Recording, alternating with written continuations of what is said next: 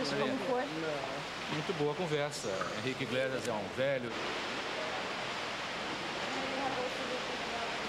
We are not requesting any anticipation, neither from the IMF, nor from the World Bank, nor from the IDB.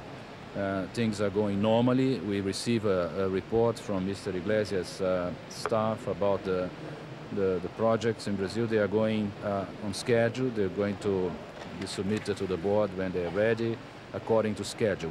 Por que então eles estão discutindo isso no Conselho?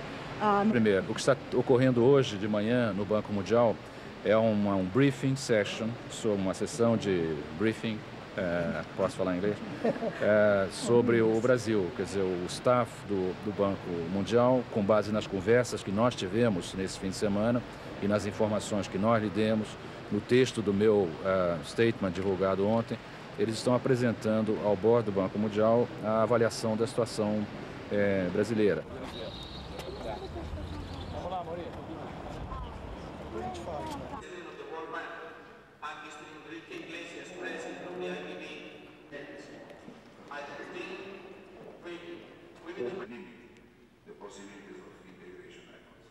The crisis of the 21st century is the crisis of the globalized financial markets, which are of a different nature from any previous one we knew before.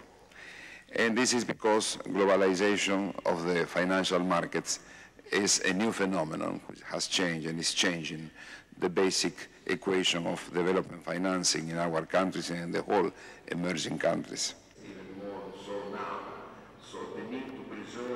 Our region has responded very well. We had been through earlier crises. There had been a chance for the governments and administrations of the countries to tighten up their systems. Broadly, I think you would have to say that throughout the region there was an excellent focus on fiscal and monetary policy and a real desire on the part of leadership in Latin America to adjust to the new conditions. Basically due to this integration of this